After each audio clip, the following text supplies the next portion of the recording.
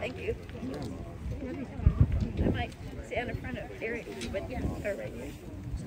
Oh. I don't want to. Where'd our sunshine go? Man. All right, we can't complain. No rain, right? So. Don't jinx it. That's right. That's true. We got a few folks still coming, so we'll get.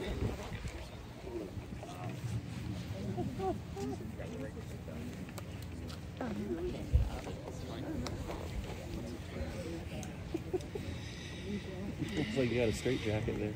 Yeah. Mom was always a little late, so.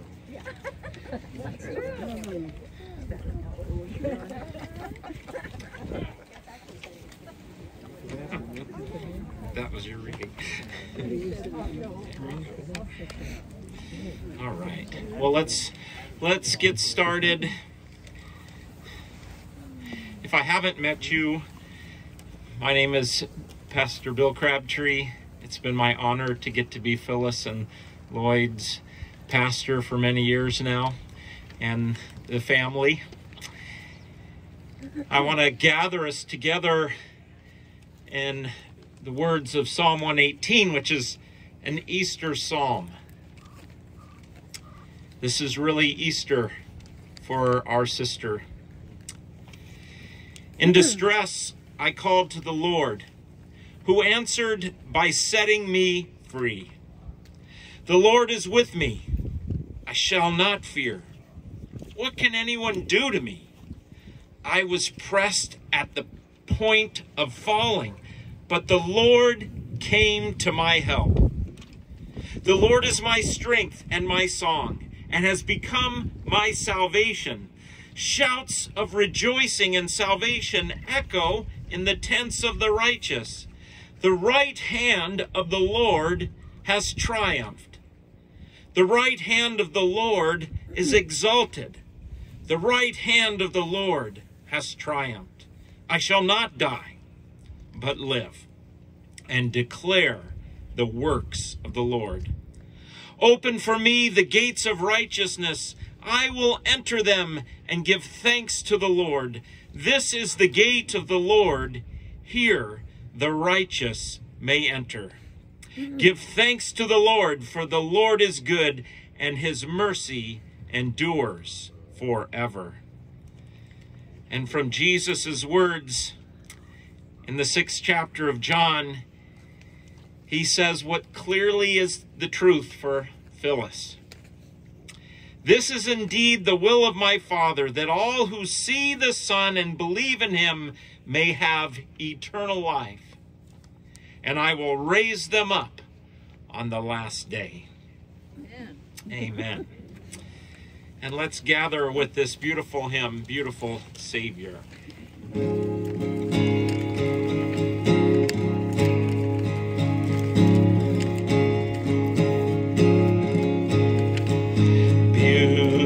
Beautiful Savior, King of creation, Son of God and Son of man. Truly I love thee, truly I'd serve thee.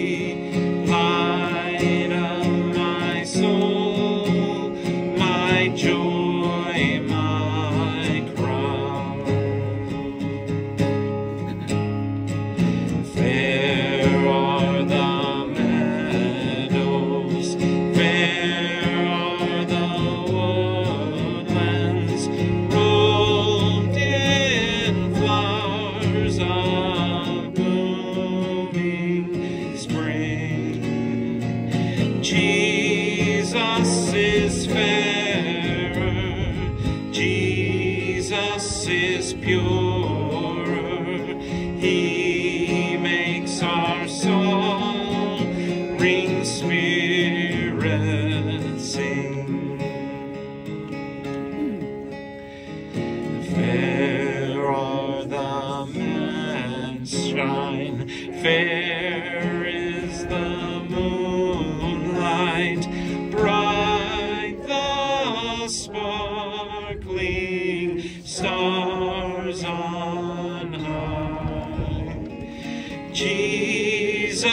shines brighter, Jesus shines purer than all the angels in the sky.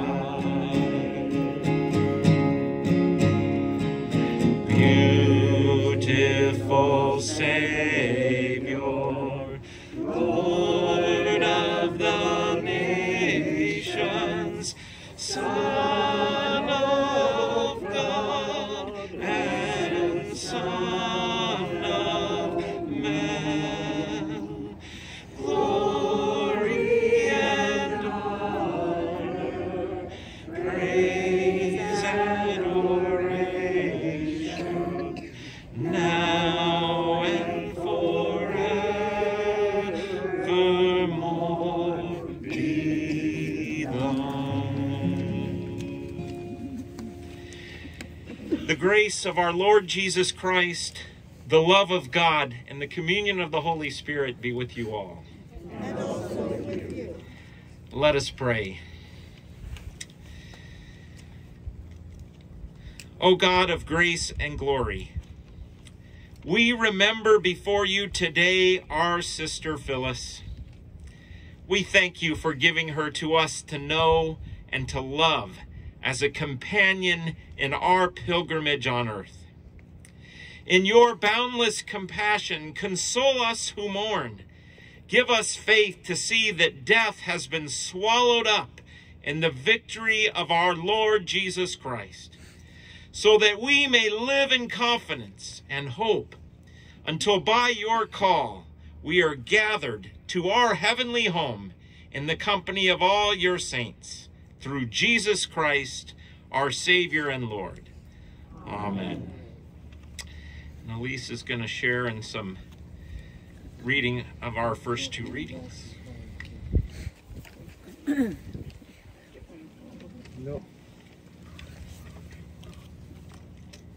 Okay. We are going to read Psalm 23. The Lord is my shepherd, I shall not be in want. The Lord makes me lie down in green pastures and leads me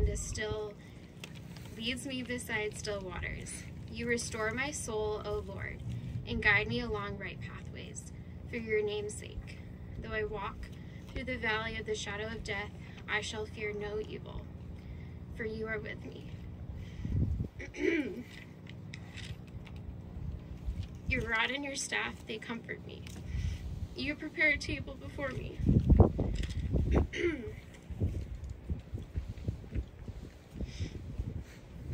lost where I was. Oh my gosh. In the presence of my enemies, you anoint my head with oil, and my cup is running over. Surely goodness and mercy shall follow me all the days of my life, and I will dwell in the house of the Lord forever. Now we're going to read Ephesians 2. For by grace you've been saved through faith, and this is not your own doing. It is the gift of God, not the results of works, so that no one may boast. For we are what he has made us, created in Christ Jesus for good works, which God prepared beforehand to be our way of life. The word of the Lord. Thanks be to God.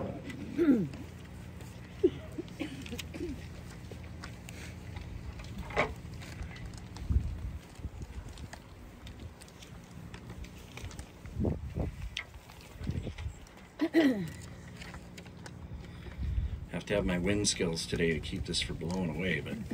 But first of all, thank you all so much for coming out today to celebrate the life of our mom, Phyllis Cleven, and say goodbye. It means a lot to our family to see so many of you here today who were so important to Mom in her life.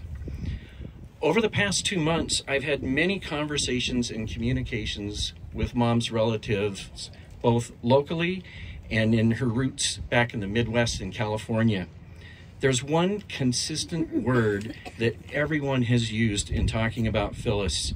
She was seen as a very special lady by all who knew her. What is it that made Phyllis in her life so special? It's that she was continually giving to others. Let me share a few highlights. A friend growing up once told me how important our job was to be sure that we raised our parents correctly. I think Mark and I did our part in doing that, and Rondi came along as a blessing and reward for Mom surviving raising her 2 boys. For Rondi, the only time I can ever remember her being in trouble was on our trip to live in Pullman in 1968, following a 56-day trip to Alaska. Phyllis had to drive the truck and camper with her 3 kids. I don't think she'd ever driven the truck and camper before. Greg and Mark got to ride up in the cab with Mom, and Rondi had to ride in the back in the camper. We could do that back in those days when we drank out of garden hoses and did things like that. Rondi finally had enough of being alone in the back and started kicking the window next to the cab until it finally broke. Mark won't let her forget that one, but Mom had to be a pretty special lady to get all 3 of us by herself to Pullman in that truck and camper. I was described by some of my relatives as the little boy who needed 2 mothers to keep track of me. One of the stories that's fondly shared is when Gary Short arrived one day, there was Phyllis out chasing Greg with a rake. I had driven my tricycle into a deep puddle and was just out of reach, grinning at my success. Mark, on the other hand, was more like Humpty Dumpty, who had to keep being put back together again. Whether it was falling off the ski lift, stepping on a bee's nest, crashing his bicycle, Mom was always there to patch him up. I think that's why Mark went into physical therapy. But it took a really special lady to survive raising Greg and Mark. Another thing about Mom that made her so special was her sweet tooth. In Santa Ana, Phyllis worked as a soda girl at Mary's Cafe in the summers. She took great pride in the fact that she was able to have a hot fudge sundae every day after work. When you visited her at home, there were candy dishes in every room, literally on just about every piece of furniture, and oftentimes more than one. And she loved cookies, baking them and eating them. Mom became known as Grandma Cookie to our children. At Christmas time, Mom would faithfully make all of her Norwegian cookies and many others so she could fill up her huge collection of cookie tins to distribute to others, especially the pastors at the church. They had to get their cookies. Every year. A natural-born teacher, Phyllis put her skills to use teaching Norwegian folk dance to the youth for the Sons of Norway for a couple of decades after she retired from her career as a first-grade teacher. She'd be at every parade, every festival, both as a participant and leading the young dancers. When she could no longer do the dancing, Phyllis continued to be in the Viking Festival parade, riding in the Viking ship. Her Norwegian heritage was an important part of her life. She was a founding member of the Bremerton Daughters of Norway and the longest-serving cultural director for the Sons of Norway. The importance of remembering family and friends was another special talent for Phyllis. If you had an event, a birthday, a graduation, an anniversary, anything at all, you were going to get a card from Phyllis.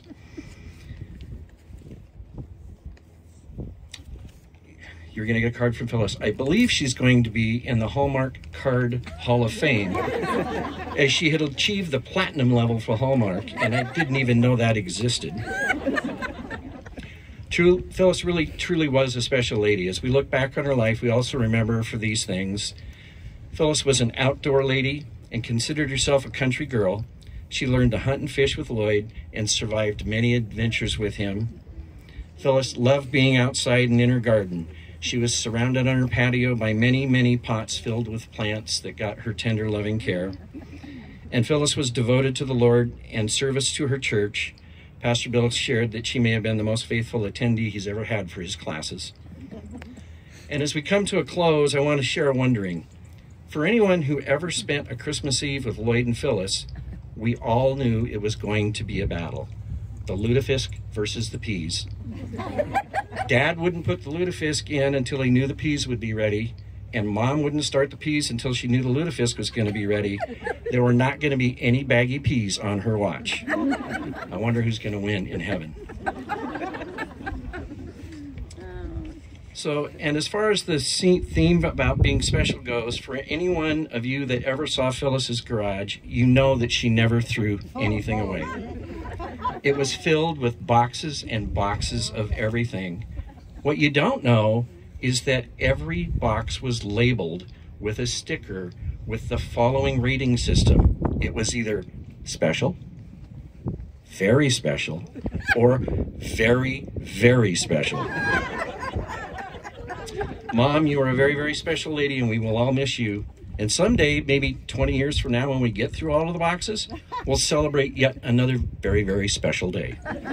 God bless you all. That was nice.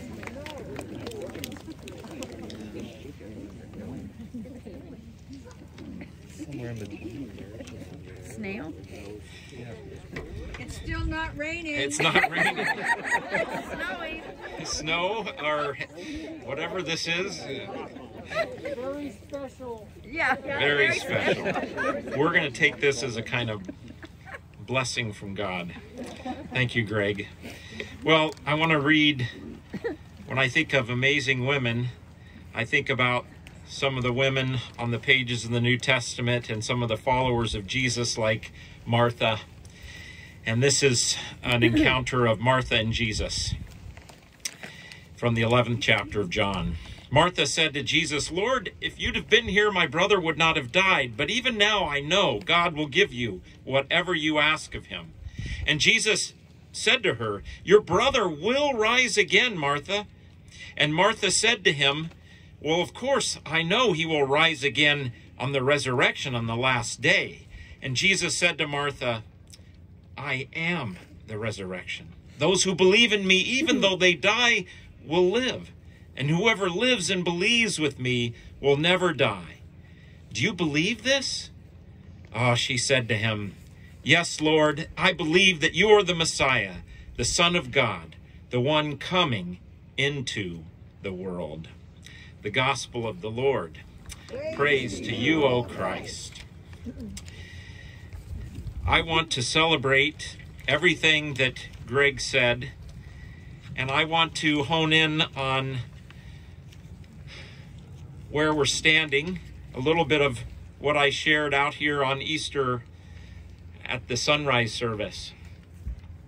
When I think of Phyllis Cleven, I think about a legacy that she and many others who are laid to rest here have. Phyllis loved the Lord. As Greg said, she was at every Bible study with really stumped Pastor Bill questions, of course. She loved the scriptures and she loved the Lord and she loved the church. It's folks like her that built the church, whether we're talking about Silverdale Lutheran or whatever congregation.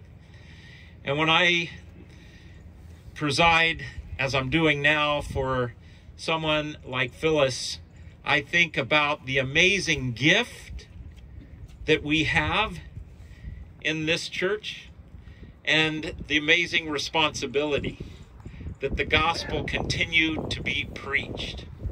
That was what was at the heart of her life.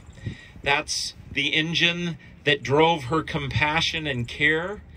I was talking to my mother-in-law, Laura, who lives at Christa Shores, and Phyllis would just show up with some goodies and to say hello, and even during COVID, she'd leave it at the front for her. It's acts of compassion like that, teaching the kids that she taught all those years. So many things we could keep celebrating as the snow is falling. But I want to just end this way. I also know she loved to teach others to dance. And her Norwegian heritage, was passed along with that. Martha looked at Jesus, says, "I know you're the resurrection." And Jesus said, "I am the resurrection and the life." And what that means is that this is not the end of Phyllis Cleven. Wouldn't it be a horrible thing if this was the end of this amazing woman. But no, we lay her elements to rest today, knowing that even in a way we can't imagine, that she's dancing with the saints. And it's got to be in Norwegian. I mean, and she's with the Lord. And then we'll look forward to that day when we'll all be gathered around that great feast and dancing together again. Thanks be to God. Amen. Let's respond to the good news and confess the faith that is our hope today in the Apostles' Creed. I believe in God the Father Almighty, creator of heaven and earth. I believe in Jesus Christ, God's only Son, our Lord. He was conceived by the Holy Spirit and born of the Virgin Mary. He suffered under Pontius Pilate, was crucified, died, and was buried. He descended to the dead. On the third day he rose again. He ascended into heaven and is seated at the right hand of the Father, and he will come to judge the living and the dead. I believe in the Holy Spirit, the holy Christian church, the communion of saints, the forgiveness of sins, the resurrection of the body, and the life everlasting. Amen. Join me in a time of prayer.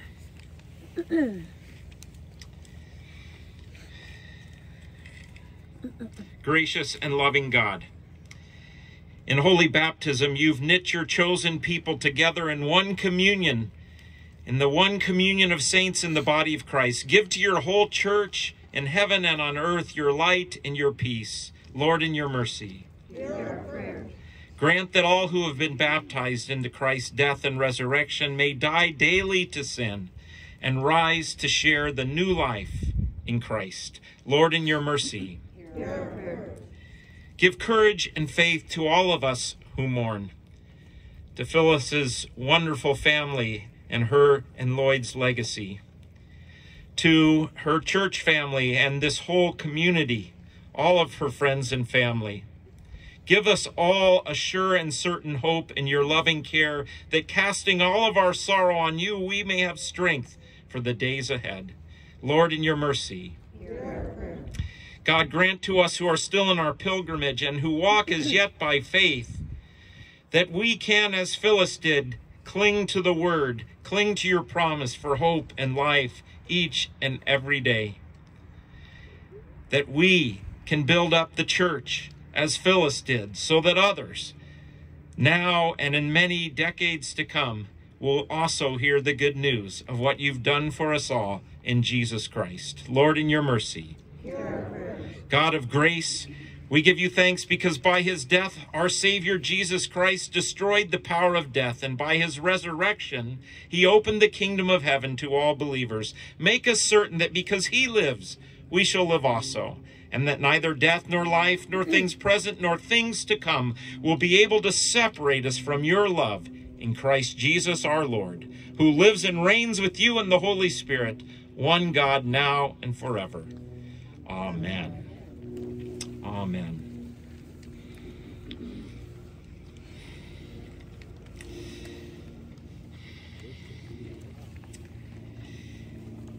In 1 Corinthians 15, Paul says, death has lost its sting. And in that, we commend to Almighty God our sister Phyllis.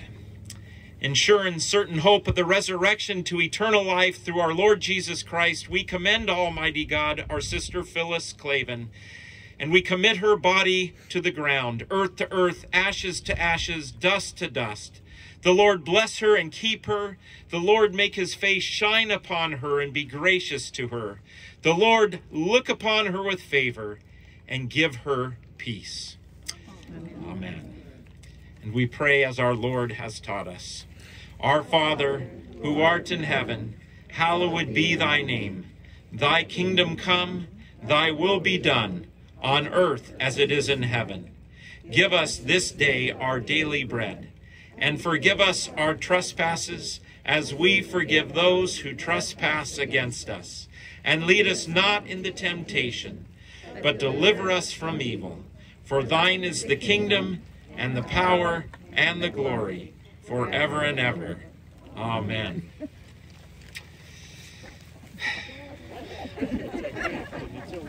Let's get to the benediction. And I think Phyllis would get a kick out of this. People of God, may the God of peace, who brought again from the dead our Lord Jesus Christ, the great shepherd of the sheep, by the blood of the eternal covenant, make you all complete in everything good, so that you may do God's will, working in you that which is well-pleasing in God's sight. Through Jesus Christ, to whom be glory forever and ever. Amen. You up for singing her favorite song? Sure. All right, let's do it. I'm good. It's still not raining.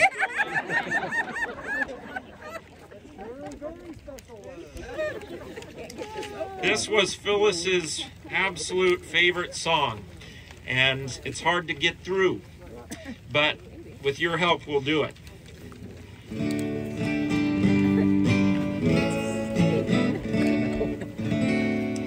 I was there to hear your warning cry. I'll be there when you are old.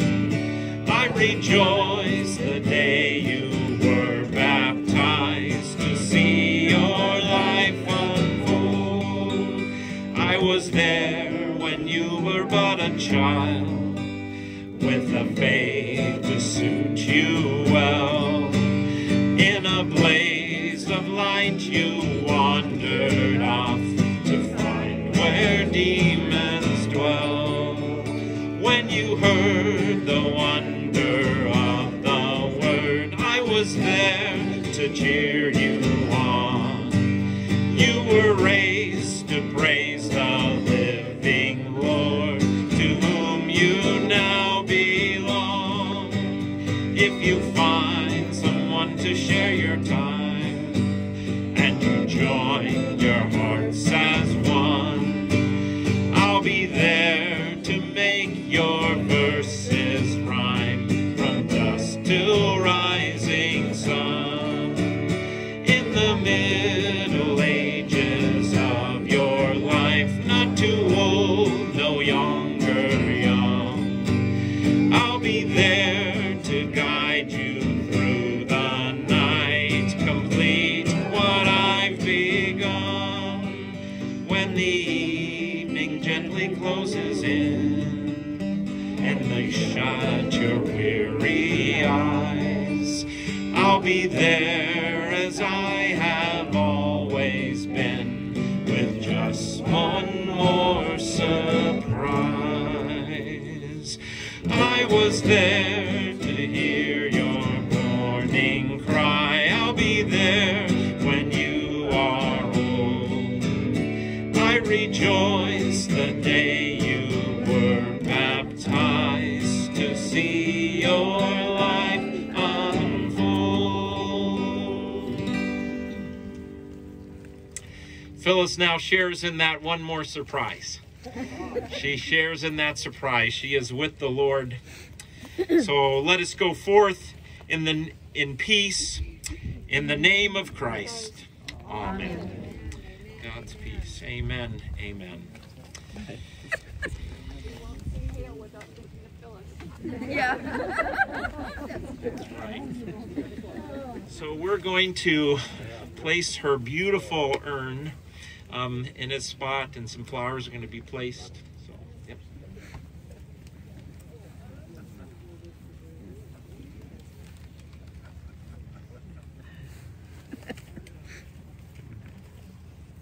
Yes, thank you very much so much for coming today, and for our immediate family and members and that. If you want to come, we have a rose for you, and Jennifer will help pass those out.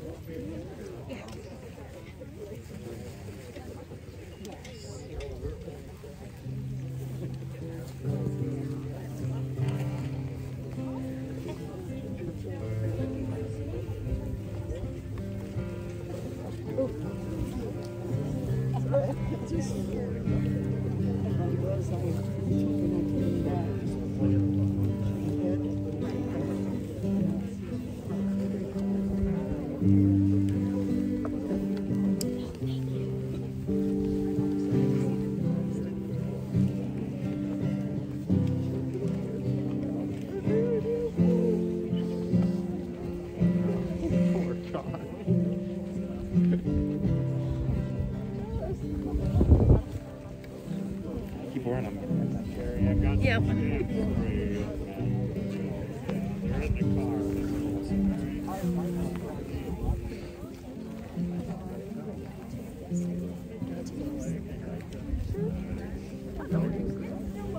This is low on behind the house. Oops, sorry.